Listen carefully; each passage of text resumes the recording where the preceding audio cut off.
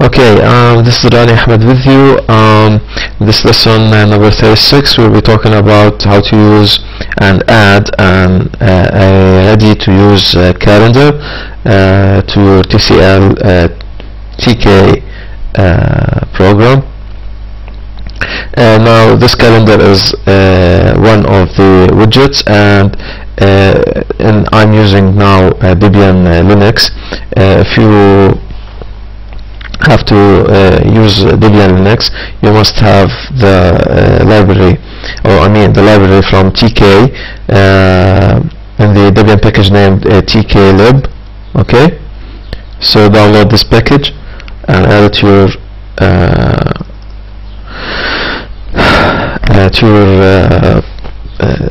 system. Okay, and in this lesson, okay, we'll be showing you how to use it. So so to start, first of all, you have to say that you have to require the package named widget double colons then calendar. Okay, then you have to define the widget as such, widget double colon calendar. Then I name it as a command dot test. Okay, and then I'm going to define a variable, like a widget command, like the default event. Okay, what will happen if I click something on the calendar. Okay, and I will use this procedure named set entry. Okay, here, this one.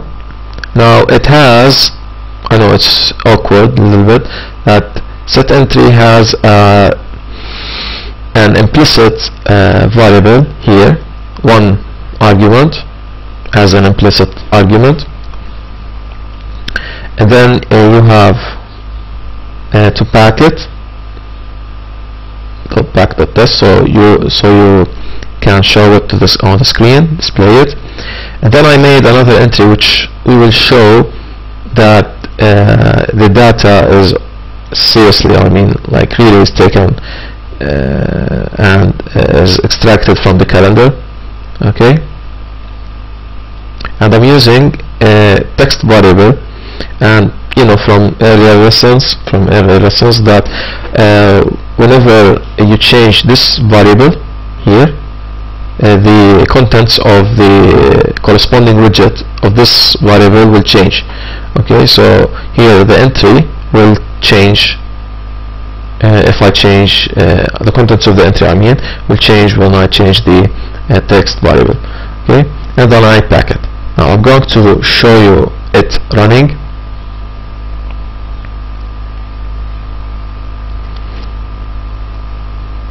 Here, look at this. Now this is our beautiful calendar. Okay, I'm going to make it always on top so you can watch it working as I read the code. Okay, and starting first, I must select one of the entries in black, not the one in the gray. The gray ones are disabled ones.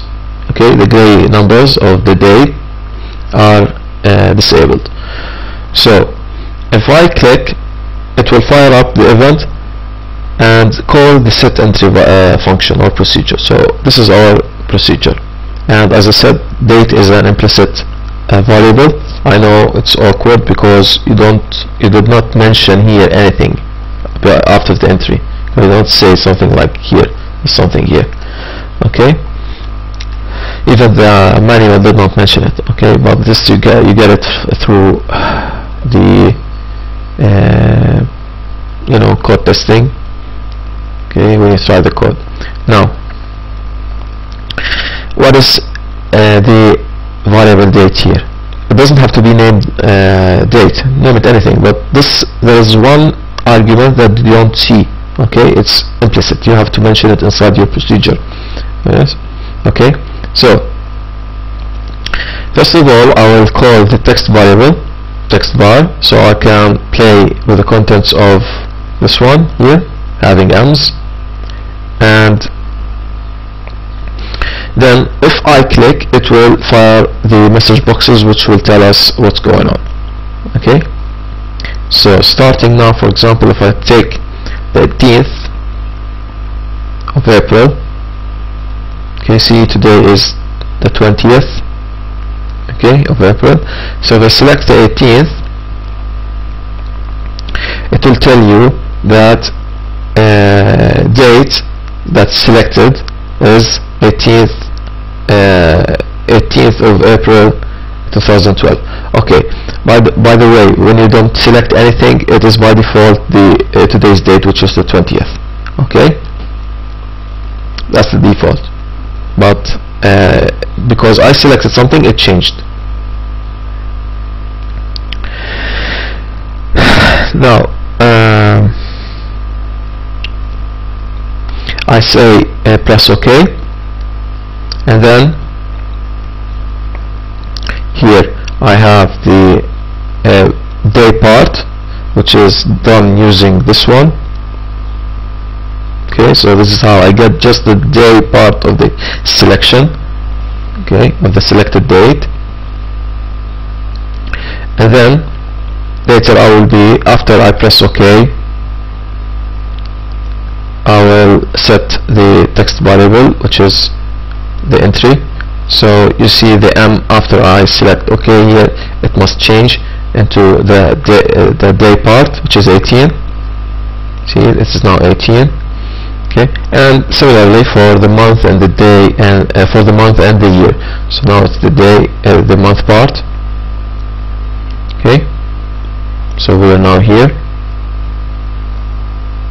Okay, so I'm calling the calendar.test. I named it .test here, and every time I get from it the month, then the day, then the year, and of course I did with the day.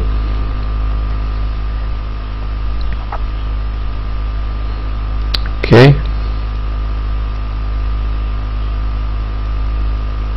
and all will also give you everything, okay, as this, and I think you saw in the video.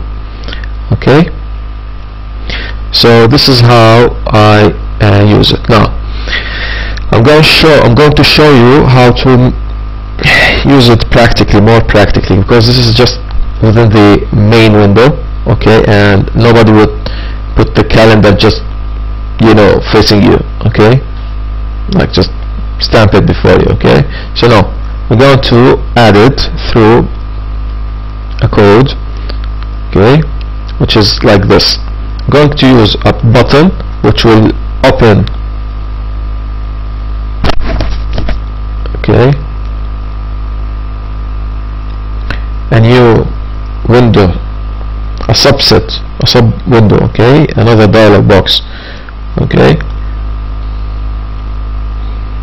I'm going to just differentiate it a little bit.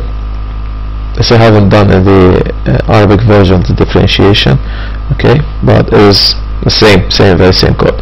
Okay, now the Arabic version shows you the bugs, but I'm going to show you them here also. Okay, so first of all, I'm going to delete this, just to show you that you must have that variable there. Okay, and I'm going to close this now. Okay, and before everything, I'm going to show you what did I do, what's inside that code. Now first of all, I'm saying I have the procedure that will be fired, okay, when I select anything on the calendar which is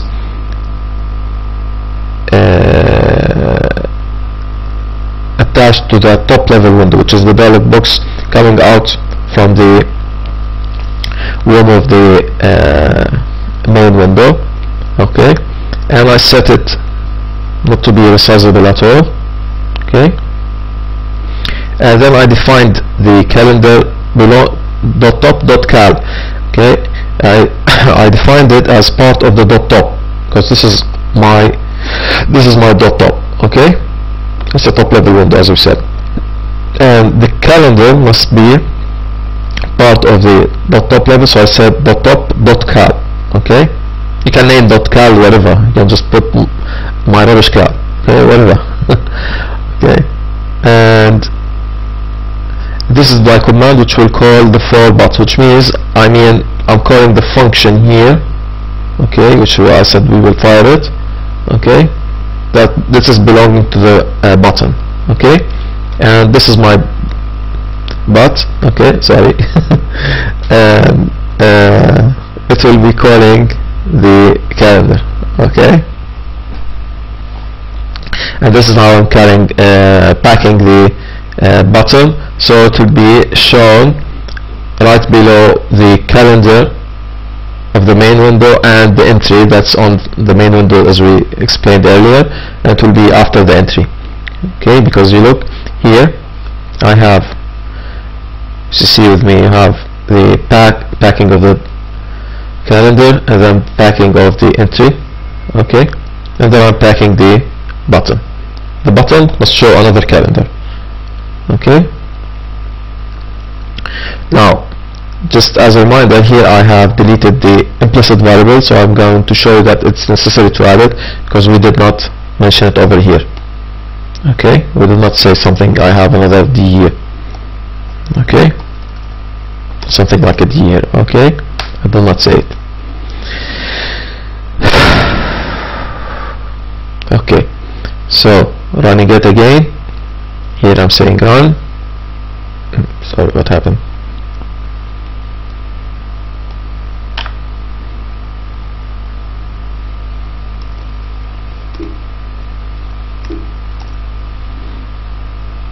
Okay, oh sorry, it's just silly. Okay, now I'm saying here there's no variables, but I'm going to say that just you have to mention that you have the brackets of the existence of any function, you know, as any function you say f of x and y, f of x you say, you don't say just f. So this is what I missed. Okay, but this is not what we want. We want to show that x is not there, okay, as an argument. So again, so I have, this is my you know, like my selection, this is my area program. Okay, and then I'm going to select the date. Okay, I'm going to clear this, just put like ends or x's. Okay, because I want to set it again. That's what will for but function will do. And then I will select it. See, I got a new one. This way you can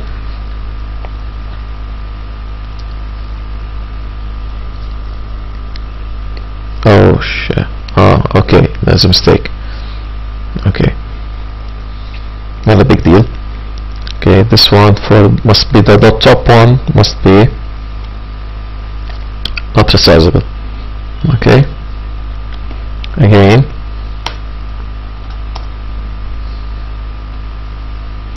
so this is one, tuck. Okay, now I'm gonna clear all this. Okay, so this is where the x and m's. Okay, I'm going to reset with the current date, so the currently selected date. So here, and I say, for example, if I click, see there I must have an error because I did not mention that implicit variable, which is, see, it must say for but the default day, which is today, as I said to you earlier. Okay, so at the start of the lesson, so this is the default day. Okay, this is the variable that must be sent with your function. Okay, so I must go back and delete it, close, I mean this session of running, and then I must say I have here something like a b. Even if you don't want to use it, you have to say that you have to mention it. Okay, you have to mention it.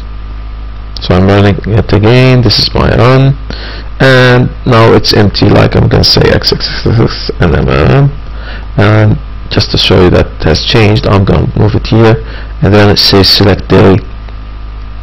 See, and if I hopefully that okay, see. So this is how you can use it. Okay, like imagine that the calendar, okay, this the main calendar does not exist and you have some other form here. So this is how you can make use of it. Okay, this is very practical, and this is what mostly in all database applications you would do. Okay,